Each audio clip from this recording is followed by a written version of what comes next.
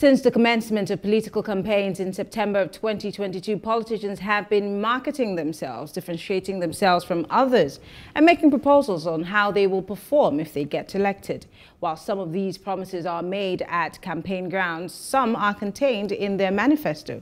But the experience Nigerians have had with politicians who made big promises during campaigns and failed to implement them have continued to re-engineer the trust deficit. Now, one major issue thrown up at every election cycle in Nigeria is the debate on whether politicians contesting for public offices will fulfill their promise made during the electioneering period, if elected or not.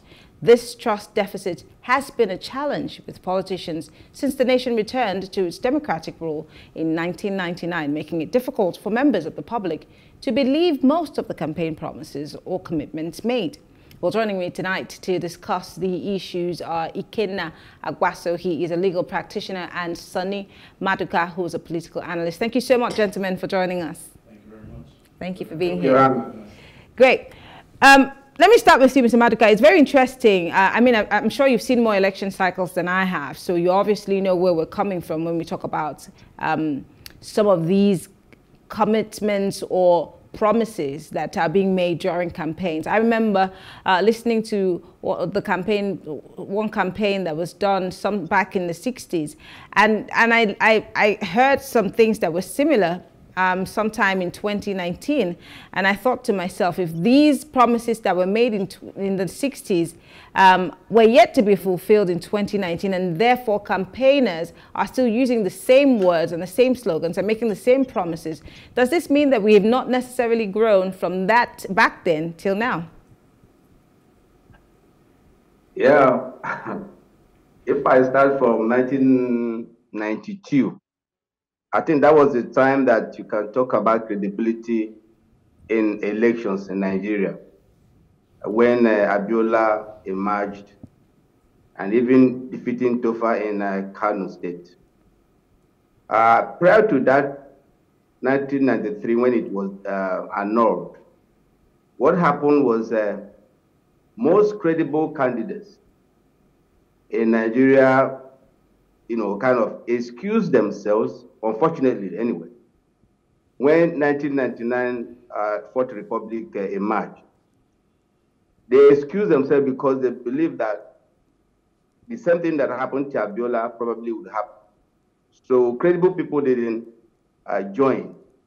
So what you have are people who are a little bit with some kind of character default, emerging and taking the space of our political arena. So, to dismantle this particular cabal is going to be very, very, very difficult. So that was the problem. The politics as at today is not as ought to be, because the leadership is being controlled by people with deformed characters. So we cannot get it right. And if you go down, you can understand that as human beings, what you don't have, you can't give. Mm-hmm. And you are who you are by your character. In that way, Nigerians are culpable too, because we have known these people for the past 20-something years. We're supposed to change the trajectory. We're supposed to change our mental ideology, kind of. But we keep on voting the same people, knowing their characteristics, knowing their kind of people. So that is it. You can't vote a thief and expect your commonwealth to be safe. You can't vote somebody who you know that his character is deformed, and you expect honor, integrity, or honesty. It can't happen. Of course, you can't vote a liar, and you expect truthfulness.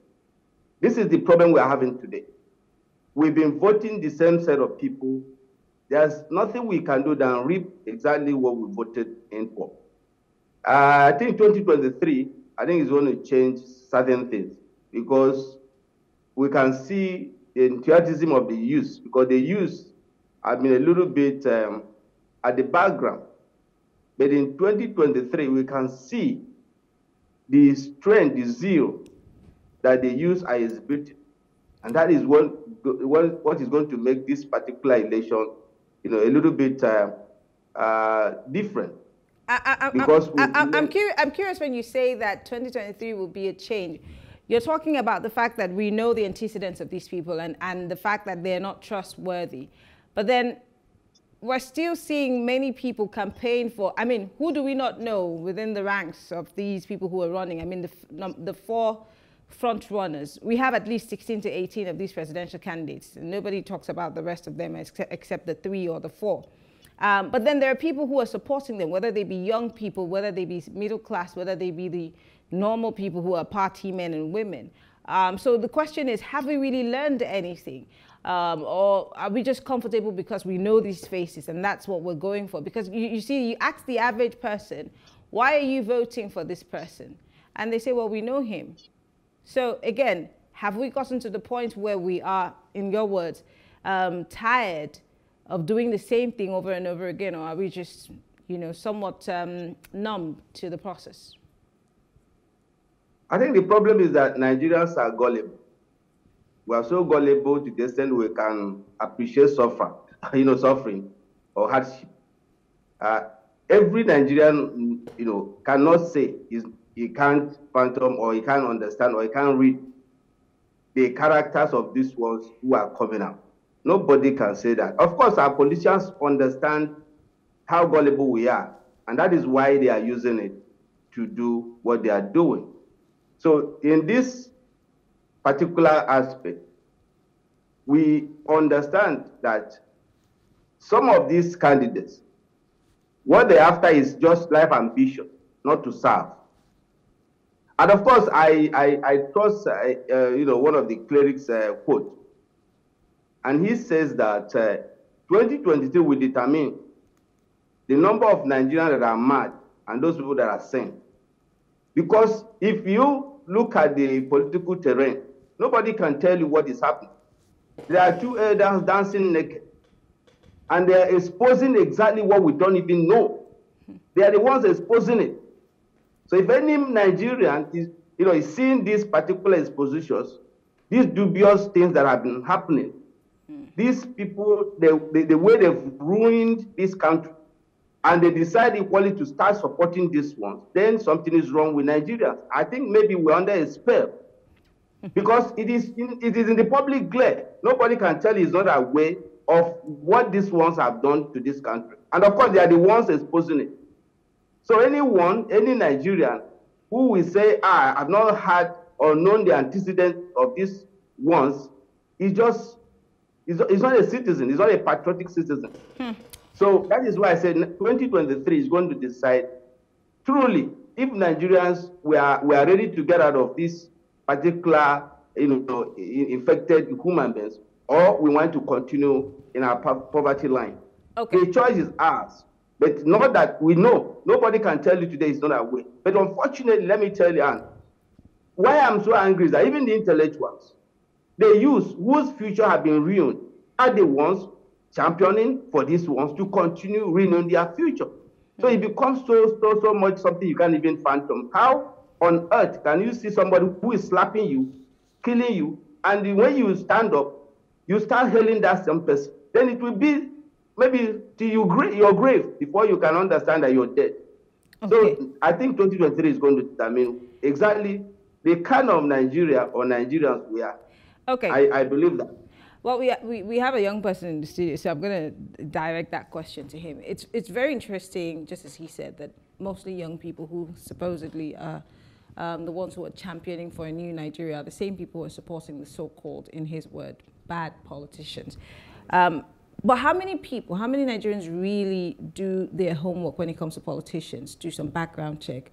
Or do we just take them on face value? Because, anybody can write a manifesto, anybody can, tell tales. But when it comes down to it, how many of us really do the digging? Thank you for having me. First and foremostly, you're right, not enough people are digging. As you said earlier, that a lot of us are numb. We don't believe that there's even a point in voting. We feel we're just going to be given a leader and take it from there. And that leader is going to replicate the same things. There's also a distrust. I think some of our presidential candidates are of good character, but some people refuse to see that. They just say, oh no, all politicians are bad. Whichever one we get is not going to do a good enough job. So not enough of us are digging. Not enough of us are asking the right questions. And there's a sense of tribalism still existing when we're looking at the elections. You know, you speak to some young people, some would say, I will support this person because he's from my tribe. So are we really tired? Do we want a different trajectory for our future? I'm not so sure. But the reason why I'm here today is hopefully to convince a few who are refusing to make the honest, glaring decisions. You know, so just like my senior statesman said, who is madder, the madman or the people following the madman?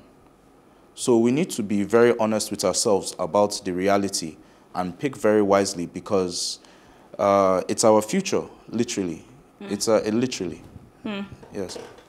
I had a gentleman here last week, Monday, and I asked the question, if we really know what we want, who we want as a leader, and what would be the characteristics? You're a young person.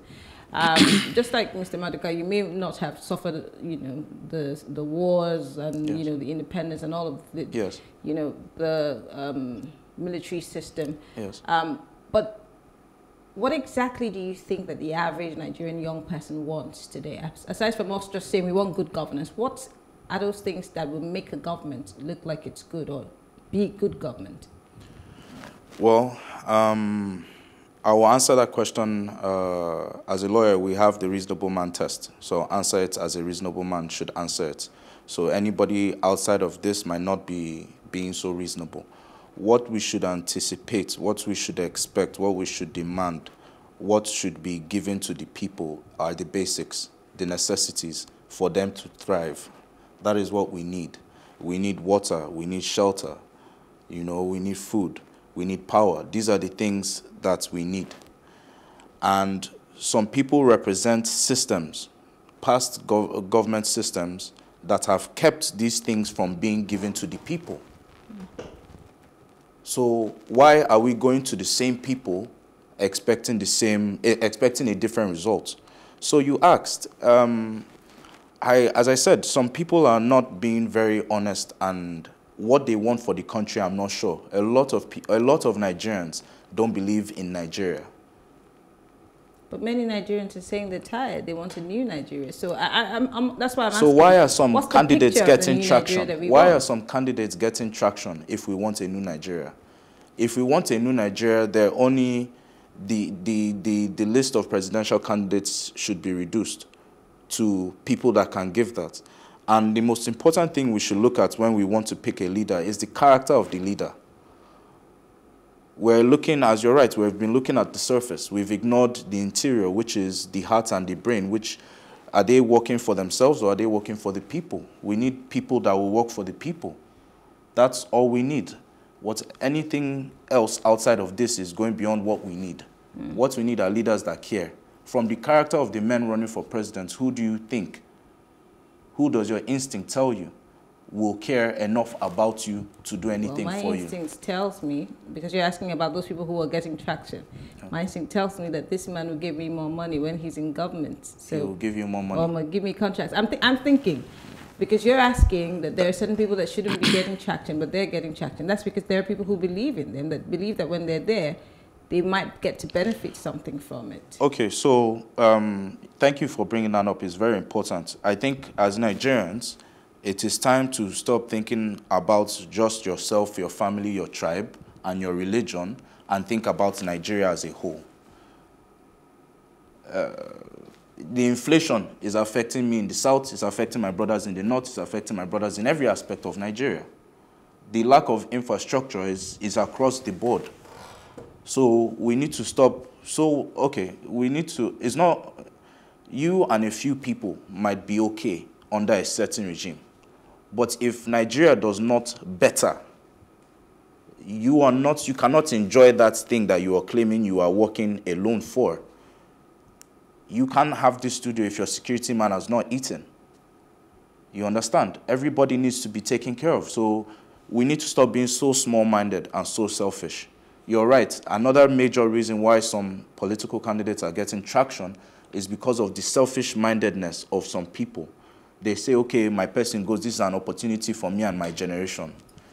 The picture is bigger than any individual or any group of individuals. We're about 200 million.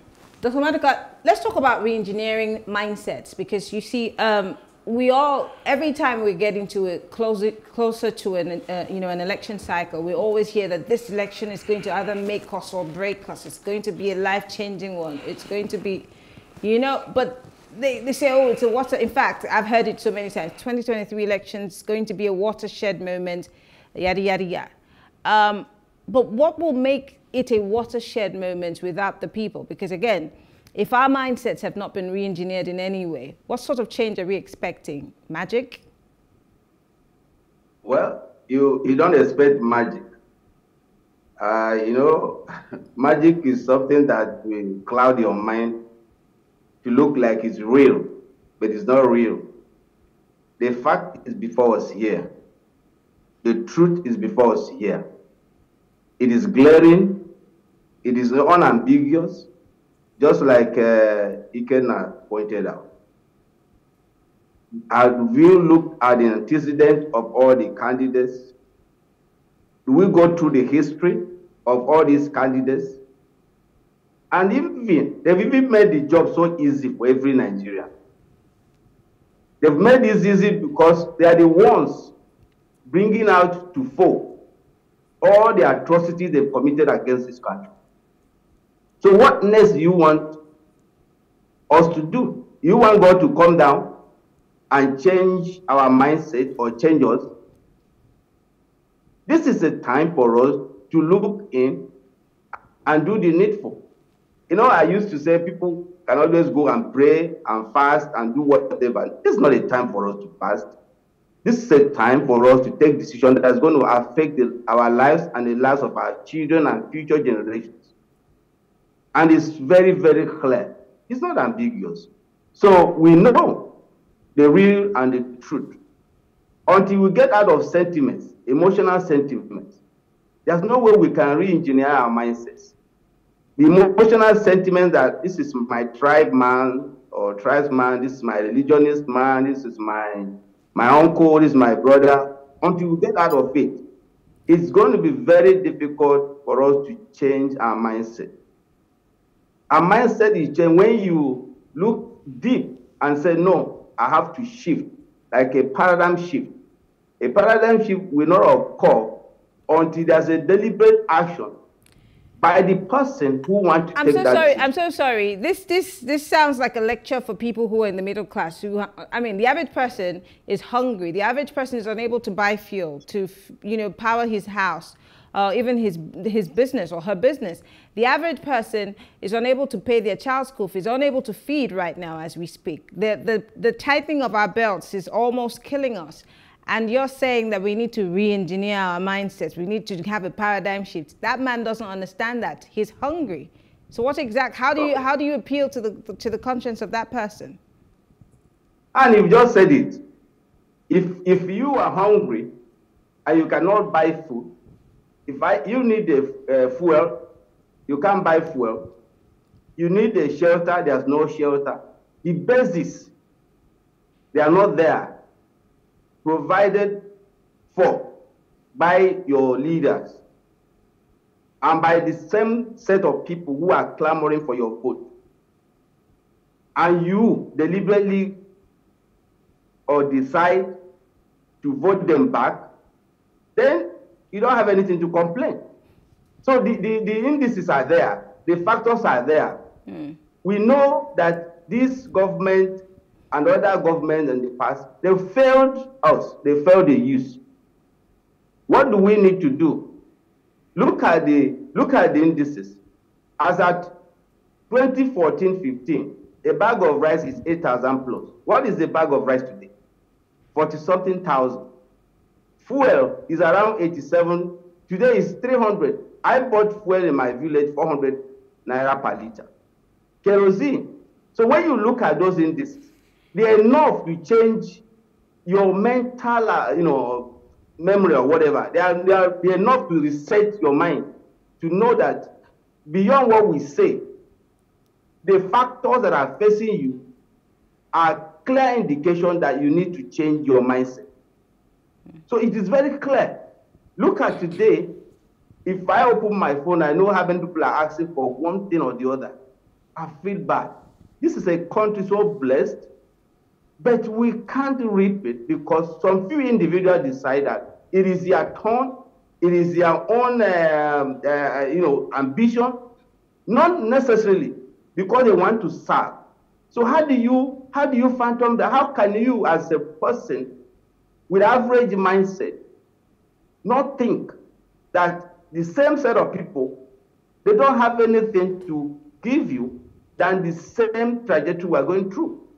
So the indices are there. And so if anybody looking at what is happening today, the situation Nigerians are today, and you feel that you are okay with it, good. And that is, like I said, let me repeat it again. After 2023, especially the presidential, we know the number of Nigerians who are really sane and who are not sane. Because the hardship is very, very, very open. As of today, it's like we don't even have leadership. Nobody is talking to us. Nobody is even caring about you as a citizen. The fuel is there. The NNPC is not. So what is it that as a citizen that could give you room to even think of returning the same cabals to rule? It is a disaster. It is like you digging your own hole for your own grave, or digging your own grave for your dead body. So we must, with what is happening, we must change our mindset. At least think like human beings and get out of this doldrum. Let me come back to you, Ikenna. Let's talk about tracking these promises, because if you must hold a politician to his promises, then you have to keep track of it. Exactly.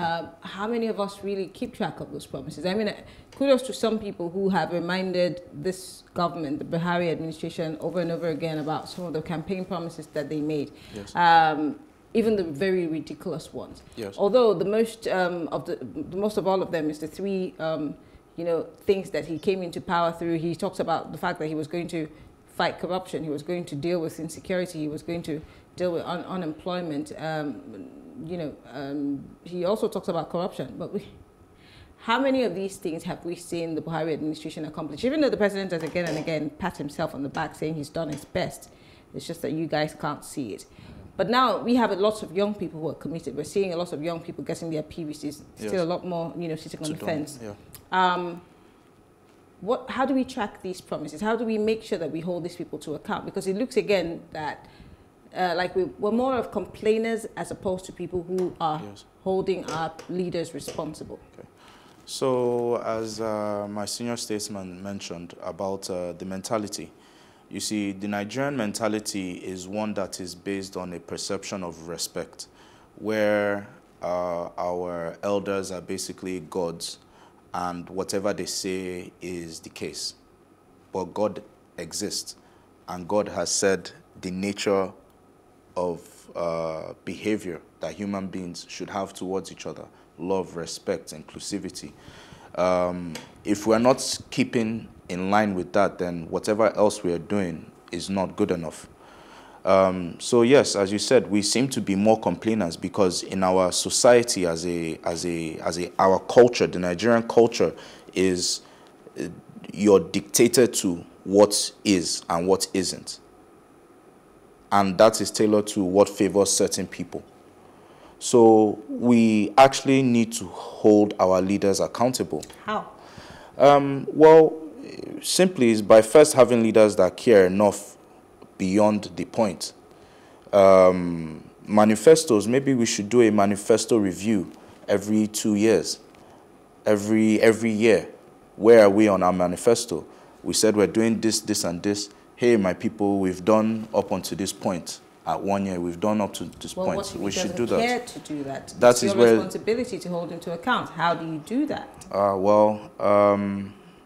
I mean, this is where things like protesting against certain things that our leaders have done, rather than sitting down and looking, let us actually take action. It seems. Last time we protested, you Yes. saw what happened. So Yes. who's to say that you can actually protest again? Why can we not protest again? Well, It's you a saw how civic. It's a NSAS civic duty. You saw how NSAS ended. So Yes. how many people are willing to join you to go back to the streets after what they saw? It depends on their level of care. As I said, this conversation is intertwined in the sense that if we do not pick a good leader, then we're going to be dealing with these issues where we have to be answering the hard question. Of the people we are dealing with, of the people presenting themselves for the position, who do you think you can call out to and they will answer you based on the character of the people? So you need to pick leaders that can even answer you. This is why the choice of leadership is in our hands. It's our time now to decide, and we should decide wisely. We cannot pick somebody from the same system and put and anticipate a difference. Then we're not being honest with ourselves. We can't pick people that have corruption all over them and say that we are hoping for a better Nigeria. So a lot of Nigerians are still only thinking for themselves, and they want to get their own opportunity to be part of that pie stealing. That is why some of us, because Nigerians are some of, if not, we're part of the 1% of intelligent people. The most uneducated Nigerian man anywhere in the world is still as very much intelligent as anyone else, any other human being on earth. Where do you see, I mean, the elections are about 34, if not mistaken, 34, 35 days away from today. And PVCs are yet to be received. Picked up, yes. Many other people who have even picked these PVCs are picking it up because they will use it as a form of, identity, not necessarily that they want to show up to vote. ID card, yeah. If you were to talk to the young people who are watching tonight, what would be the messaging to them? Let us not be too quick to forget and ignore experiences. Now, we are not talking of our parents' generation where we've heard stories. We've had direct experiences. You've given examples. We've had direct experiences, enough to teach all of us. We need to be very honest. I came on this show because hopefully soon I'll be a father. I'm also a son, and I'm a brother to every Nigerian on earth. So this is part of my civic duty, not because I want to be in the public eye. I don't want to be. But I have no choice but to come and speak up because I'm seeing some of us are still leaning towards the same mistake. And the same mistake is suicidal. The same mistake is suicidal. So we need to, our PVCs count, and we need to use it wisely. Do not use it for money. Do not use it for short term. Have a look at things in a long-term perspective. What is best for our future? That is what we need to look at when making this decision. Well, better said that way. I mean, I want to say thank you, Mr. Maduka, for being part of the conversation. Sunny Maduka is a political analyst, and Ikenna Agbaso is a legal practitioner. Thank you so much, gentlemen, for being part of the conversation. It was a pleasure. The conversation has to continue. It doesn't end here. Yes. It has to continue. Thank you so much for being here. Thank well, you. We'll take a quick break. When we return, we'll be discussing the recent signing of a peace accord by some presidential candidates, with others absent. What is the power that binds these candidates to the peace accord? We'll be right back after this break.